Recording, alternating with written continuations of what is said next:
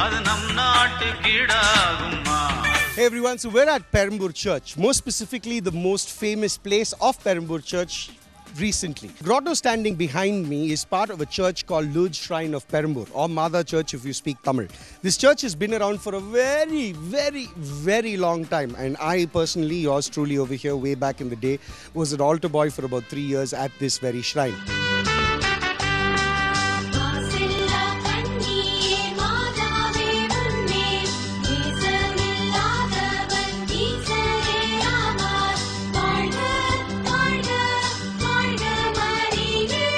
So we're going to go now and take a few other places in perspective and show you those places in my Perambur. You guys stay tuned.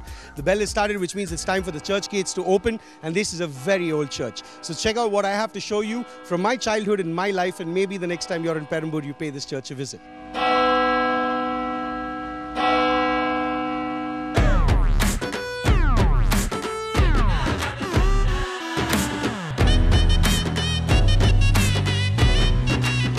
Now, this is a part of Perambur that is very close to my heart. When I was a small boy and we used to go to school, we used to play basketball, a lot of sports. So, used to be a basketball ground right there, right across this place.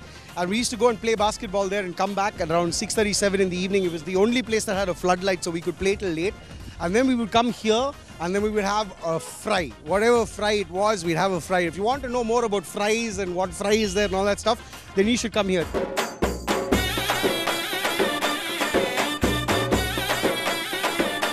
It's called International Fast Food, and it's the place that I had come when I was 12, 13 years old, all the way up to the time that I was 18, 19 years old. So come on in, and like I told you, this is Perambur. This is old school Perambur, right? A lot of things haven't changed. You'll probably find the same chairs and tables that were there when I was a kid. So come on in, I'll show you what's happening, and you can check out some food for yourself.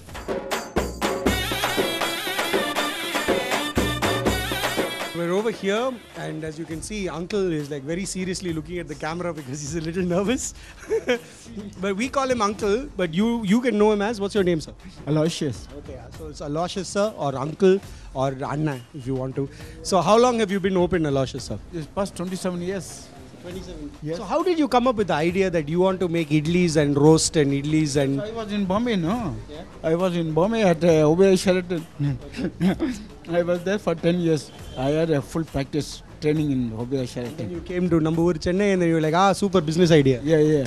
Cool. This menus are all like, what you call it, Portuguese menus. I know.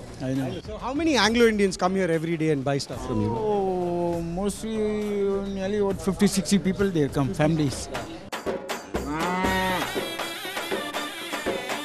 Aloysius uncle and I will go at the back, show you the kitchen and get some food here in our belly.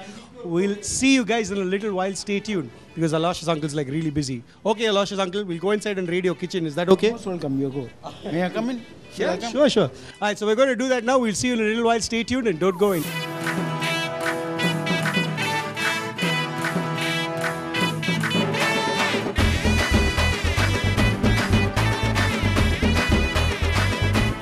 Hey everyone, so this is not something that we normally do here at Channel UFX, coming and shooting